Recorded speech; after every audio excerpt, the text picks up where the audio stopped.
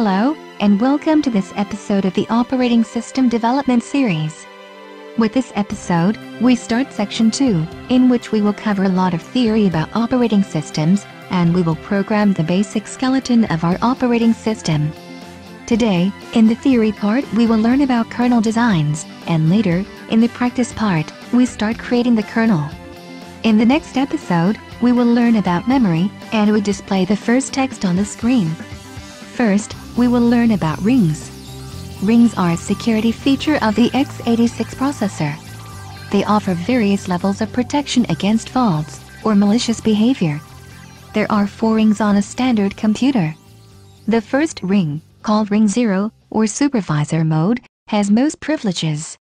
This is where the kernel stands, so the kernel is allowed to do pretty much anything it wants. The next 2 rings, 1 and 2, are more restrictive than ring 0, and this is where device drivers are located. All the other applications run in ring 3, also known as user mode, and it is the most restrictive ring. If the program wants to do something it is not allowed, it should ask the kernel to do this by making a system call. This means that the kernel still has control over the application. Now you can see why kernels are so important. They offer protection to the hardware, and they offer various services to programs, like allocating memory or interfacing with the hardware. You can also see why faulty drivers cause a lot of trouble, like blue screens of death, and sometimes even worse problems. Drivers have special privileges in comparison to ordinary applications, so malicious behavior can be dangerous. There are multiple designs of kernels, and each one has pros and cons. The most important are microkernels and monolithic kernels. A microkernel only offers some basic functionality for applications, which includes memory management, multitasking, and inter-process communication. Other services, such as networking, are implemented in user space, and they are referred to as servers. The advantage of this design is that it is much easier to maintain, and it is more stable. However, the downside is that, because of a very large number of system calls, it costs a lot of performance. A monolithic kernel runs all the services inside kernel space. The pros are higher speeds and easier hardware access for these services. The downside, however, is a very large kernel which is difficult to maintain, and instability, since a bug can bring down the entire system. Linux is an example of a monolithic kernel. Other kernel designs can be hybrid kernels, nanokernels, or exokernels. A hybrid kernel, also known as a macrokernel, is a combination of the 2 designs. This means that some services are run in kernel space, and some others are run in user space.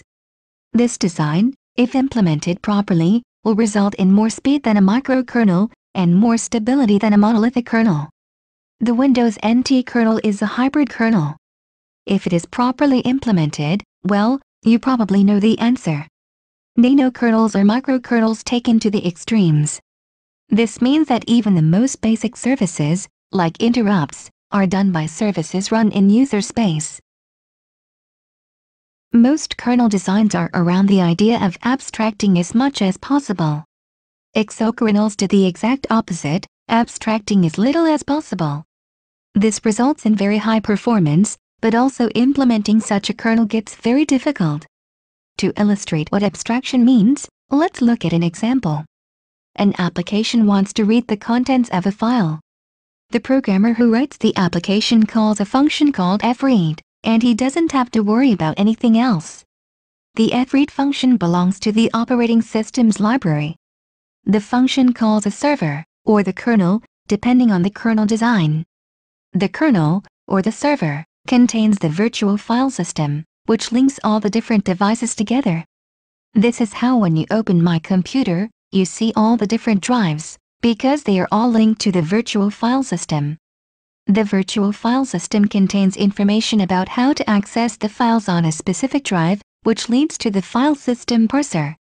The file system parser reads the actual sectors on the disk, and converts them into files and folders that applications know to handle. You see, there is a lot going on behind the fread function, but the programmer doesn't have to know all that. This is called abstraction. Even programming languages are classified by how much abstraction there is. For example, assembly has very little abstraction, so it is a low-level language. C and C++ are middle-level languages, and PHP, Java, C#, or HTML are high or very high-level languages. HTML is such a high-level language that it is not considered a programming language. So we know abstraction is good, it hides away ugly stuff behind a really nice function we can call.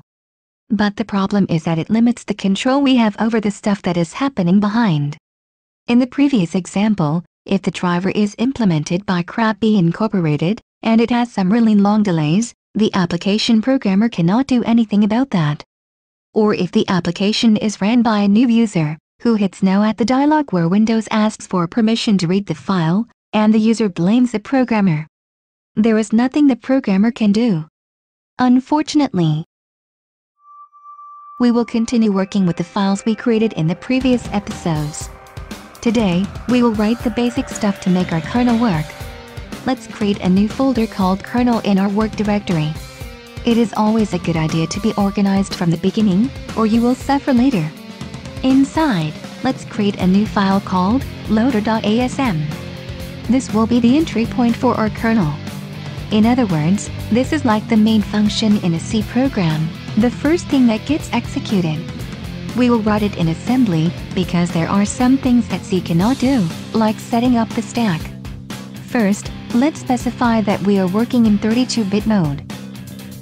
We declare a global symbol called loader. In assembly, symbols are in fact addresses, in this case, an address to a function. Next, declare an external function called kmain. An external function means that the implementation is in another file. Kmain will be the main function written in C. The next few lines contain multi-boot information. This will tell Grub that we have a multi-boot compliant kernel, and how to load it. This multi-boot thing is a standard for kernels and bootloaders, which enable any multi-boot compliant bootloader to execute any multi-boot compliant kernel. We will specify some flags. I will not go through what each of them does. The EQU keyword in assembly is similar to define in C. The magic number has a value of 1BATB002, and this is what tells Grub that our kernel is multi-boot compliant. The checksum is also verified by Grub to avoid executing a corrupt file. Now we write these values into memory. We will need 3 32-bit blocks containing the magic number, the flags and the checksum. Next, we need to set up a stack. The size will be 4000 bytes in hexadecimal, that is 16 kilobytes. Now we will write the loader function. First, we need to make sure our kernel was booted by a multi-boot compliant kernel. If it wasn't, the state of the computer may not be the one expected, so the kernel won't work properly. We do that by verifying that the EAX register contains the value 2BATB002. If it is not, we will jump to the BAT function. Now, we continue setting up the stack. We do that by moving the address at the end of the stack into the ESP register, because the stack grows backwards. Now we set up the registers. Put the hexadecimal 10 value in the X registry, and copy that to DS, S, FS, and GS. Push the value of EBX on the stack, and then call the main function. The BAT function will stop interrupts, and halt the system. For the stack, it needs to be 4-byte aligned.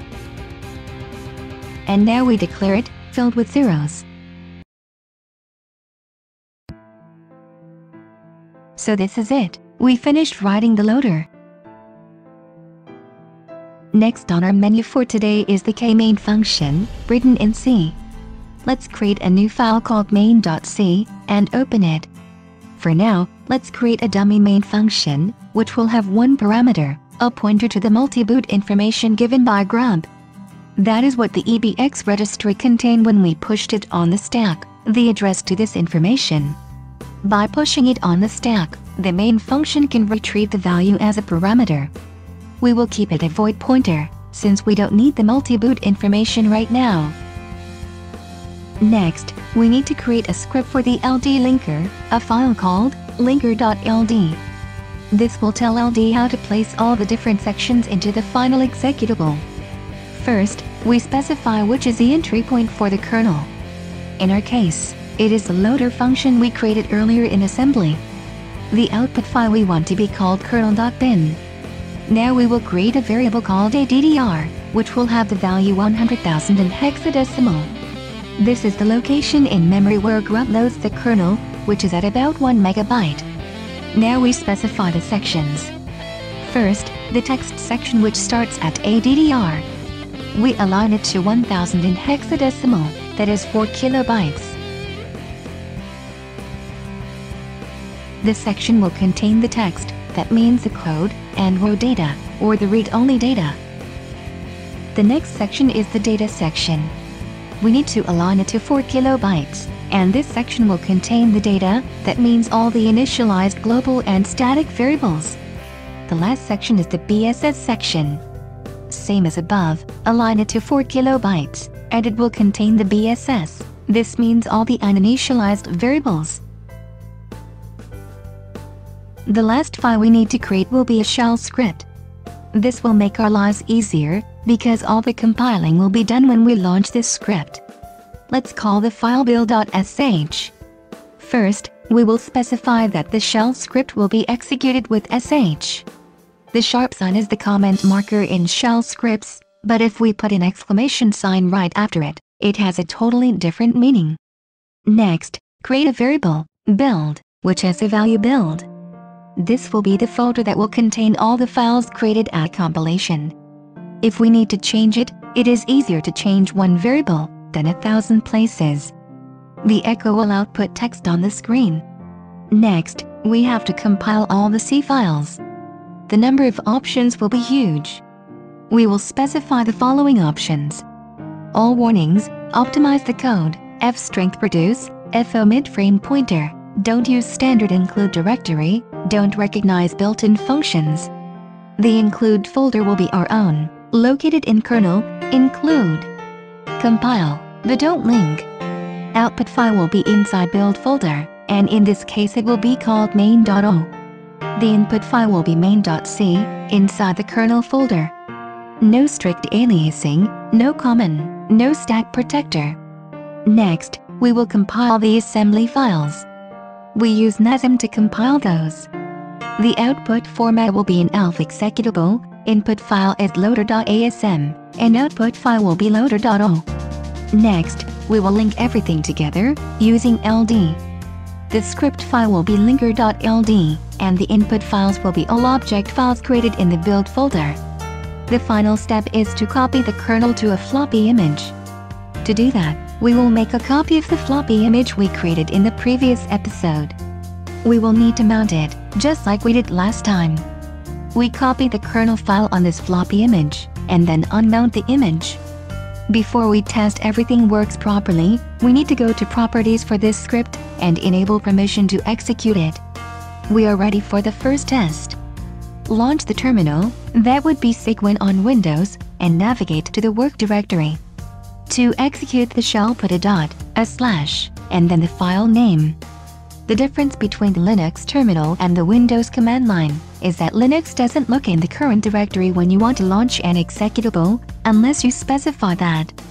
The dot means in fact the current directory. We need to launch this script with super user privileges. Apparently, I missed something. I didn't create a build folder. And I also forgot to put a -o in the NASM command, before the name of the output file. Now it works. Now that everything worked, we can open VirtualBox, and see our kernel in action. It doesn't do anything on the screen, we haven't programmed it to, but this is what you should see. If you see an error message, you should go back and check where you made the mistake. With this, we end this episode. See you next time, when we will learn about memory, and how to output text to the screen.